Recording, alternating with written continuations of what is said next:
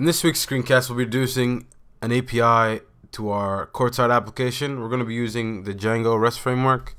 This is probably going to be spanning a few screencasts. So what I'm going to introduce today is just how to set up Django REST framework and to get a simple API for a particular model in our system. I'm going to be particularly doing the game model this week, and then we'll see what we can do with that in the future. This API will mostly be built to deal with API requests from other users or potentially support a mobile application for courtside. So let's get started. So we're just going to install Django REST framework. We're going to install Markdown and Django-filter. That allows us to filter on certain things. While that's installing, I'll show you how this works. So Django REST framework is a simple way for providing APIs. It's a third-party application. We'll end up having something like this. It has a bunch of requirements. These are the main three that we're going to be using today. Some simple steps on how to add the application to your pre-existing Django application. There's extensive documentation, which is very good. I'm going to show you just how to take a particular model and provide an API for your users to interact with your datasets. So this is done.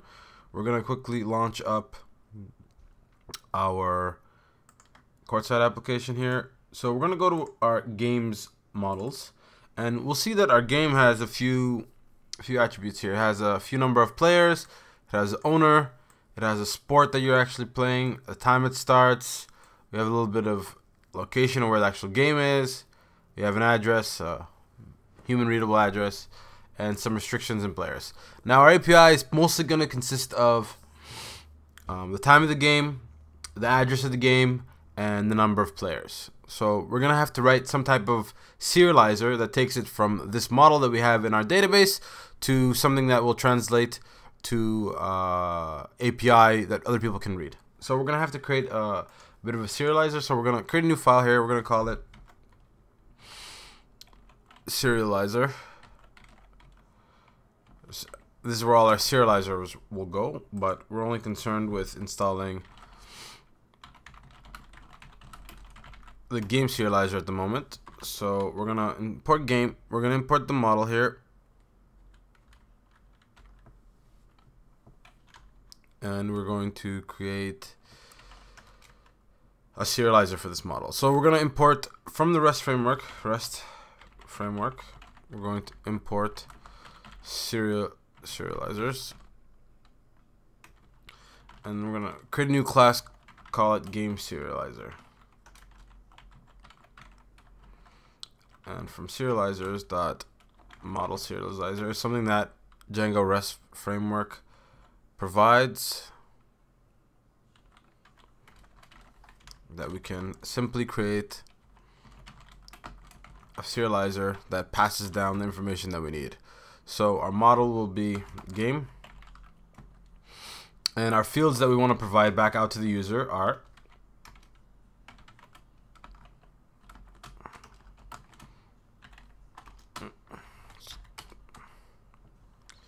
we're gonna have to go back, so maybe splitting this into two pane layout, two columns, probably better for this type of thing here. So we want to have players,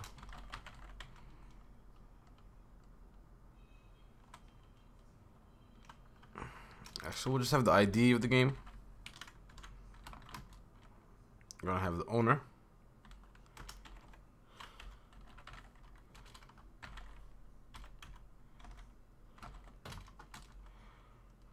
we're going to have the sport, and we're going to have the start. It's probably quicker if I do it like this.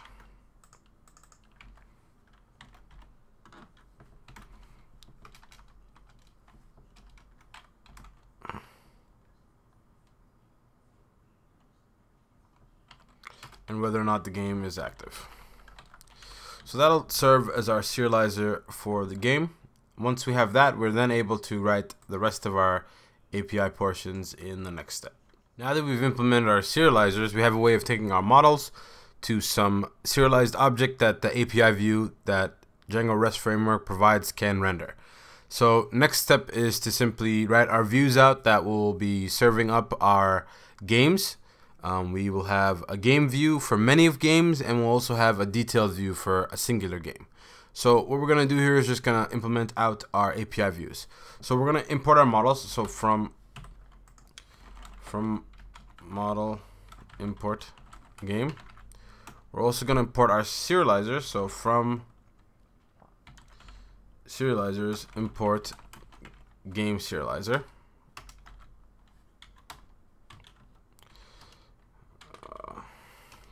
Time in Python notebook is messing up my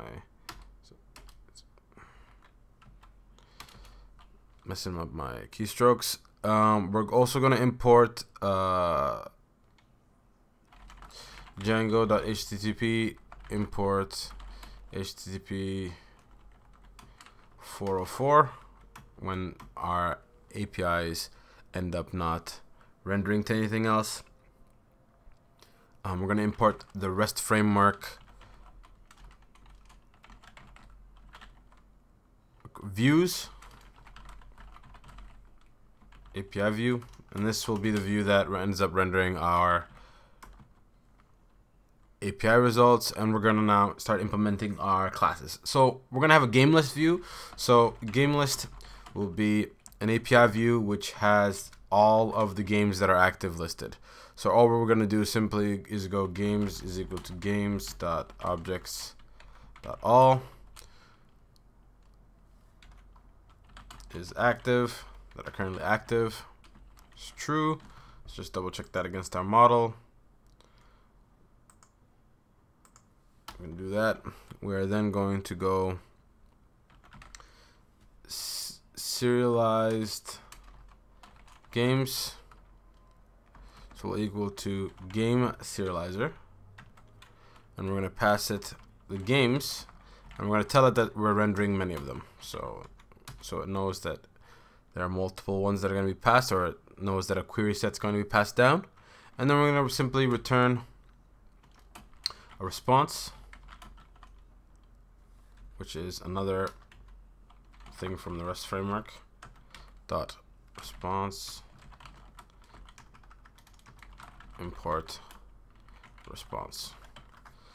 So, and then we'll simply pass our serialized games data to that view, and it should render our list of games that are active. The next one we're going to implement is game detail, which is another API view. So let's say a particular user wants to drill down some more information on a particular game, or just to get one game back. What we have to do is implement a get object function. So it's going to be def get object self. We're going to use its PK as its identifier.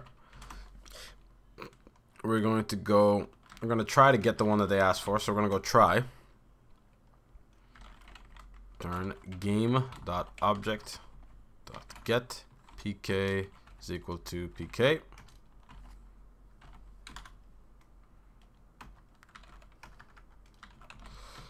And we'll handle this exception where the game does not exist, and we'll raise our HTTP4 error if it doesn't exist. And then we also have to handle the get scenario. So that's the actual page view that when it hits what actually happens. So that's going to take in a request. It's going to take in a PK value, and our format will be none. Particular case. We will then pass down our game. We're going to call our getObject function. So we're going to go self.getObject. We're going to pass the PK value here. We are then going to run the serializer against it. So serialized game is equal to game serializer with the game passed in. And then again, we're going to return our response as we did before. We're going to go serialized game dot data. And that's all that is required to build your API for the most part. That's all the logic that's involved. If yours are fairly simple, sometimes they do tend to get confusing when there's various permissions, but we'll cover that in another week's screencast. But for the most part, this is all you need. So the next step is we're going to be hooking up our endpoints and making sure that everything's actually working. I made a writing error here. This needs to be inside a function called get, which is defined here. So we have self request format none. Format is basically has to deal with whether it renders JSON or HTML.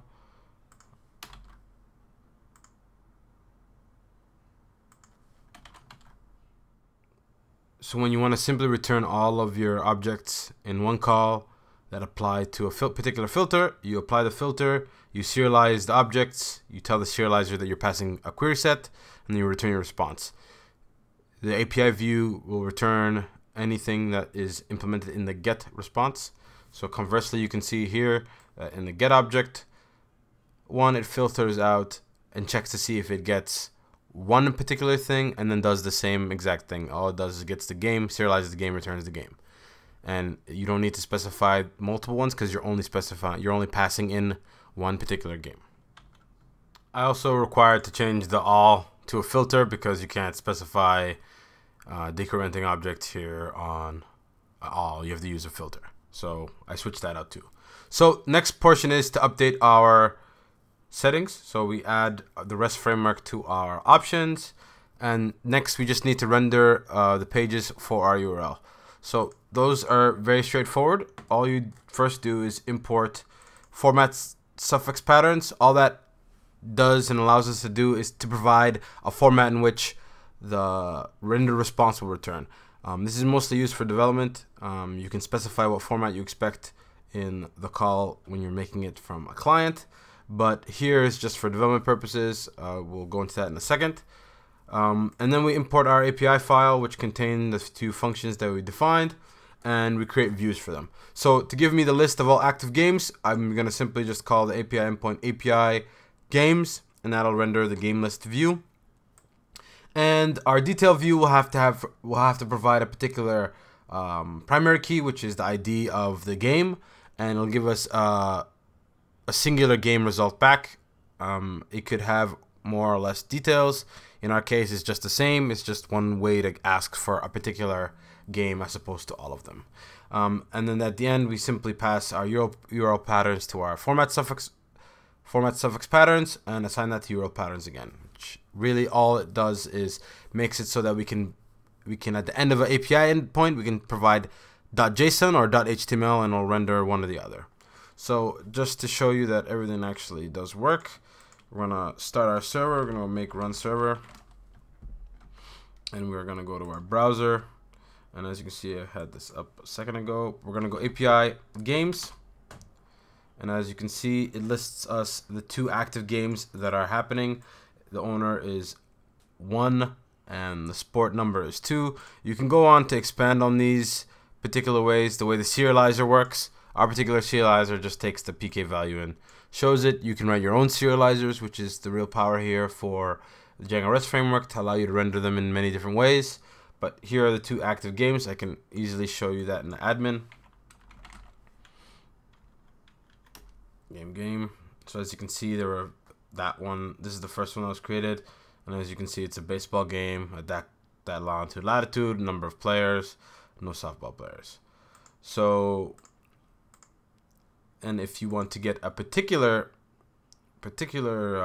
game, all you have to do is pass in the ID, which is our PK value. So let's say we want to get the first one, we'd go /6, and that would provide us only a list of the one, and we're allowed to see their name, owner, and sport, which is the same as what we did in the list view, but it is more detailed. Now, if we were to simply go